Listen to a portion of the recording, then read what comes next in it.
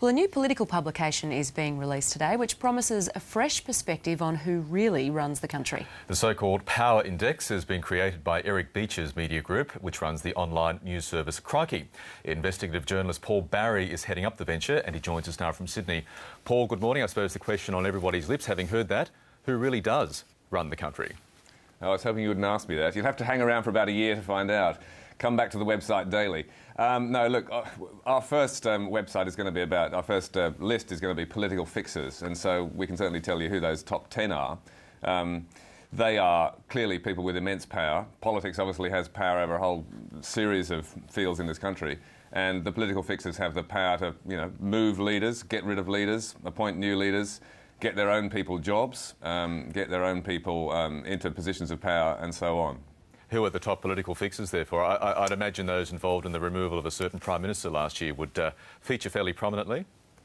Yeah, absolutely. I mean, some of them are the usual suspects, people like Bill Shorten, Christopher Pyne in the Liberal Party, Nick Minchin, David Feeney, you might know a little less of.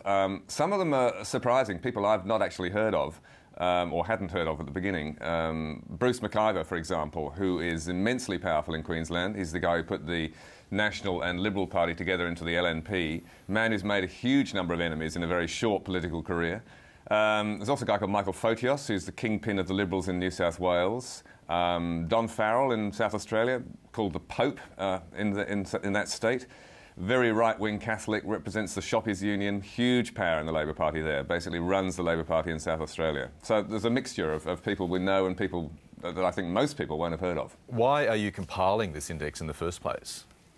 Look, it's interesting for a start. I think it's fascinating who really runs the place, but I think it's also important. I mean, you look at something like the dismissal of Rudd. It was Arbib and Bitar and their polling who first convinced Rudd to abandon the emissions trading scheme. That essentially trashed his reputation. They then led or were part of the pooch that brought Rudd down, and that's an elected Prime Minister. The events that took place last June have really brought us to where we are, where the disillusion with politics in this country has never been higher. And we've got, some say, an unelected government in the sense that it's being very heavily manipulated by the Greens and the Independents. That came about because of, to some degree at least, the political fixers in the Labor Party. And it's important to know who those people are and how they operate, I think. It's also, as I say, interesting. Who do you hope to use this list, other than the politicos, the hardcore politicos in Canberra?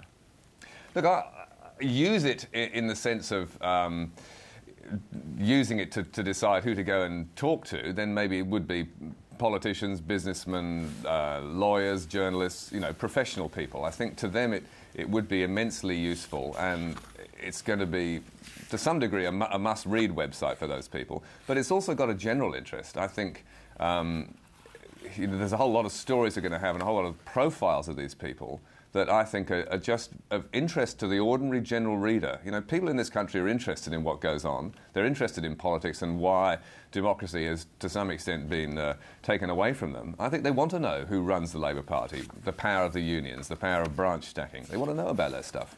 You're also looking at categories in the 12 months ahead, like business, the top end of town. Do you think that'll be a harder nut to crack in terms of a lot of the power there is really behind the scenes and not up front?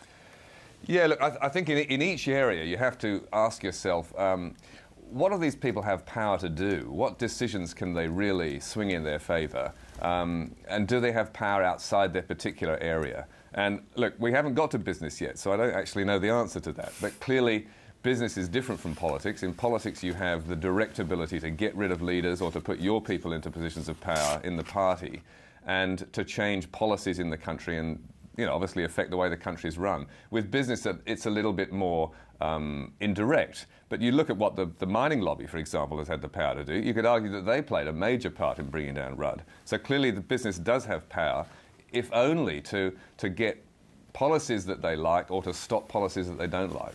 And Paul, before you go reading a brief preview of your list, I'm intrigued to see you say that a lot of those wanting to make real power or become really powerful in Australia should take a leaf out of the book of Lyndon Baines Johnson, the former US president, who really did stop at nothing to get to where he got to. That's right.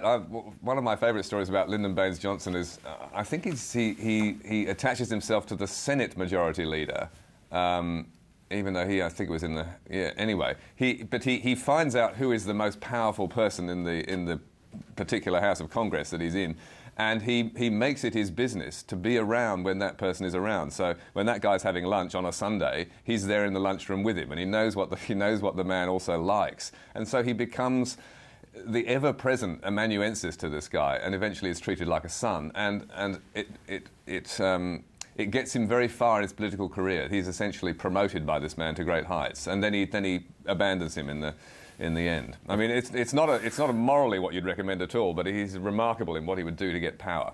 I look forward to how the index unfolds over the next 12 months. Paul Barry, thank you for your time this morning. Thanks a lot, Michael.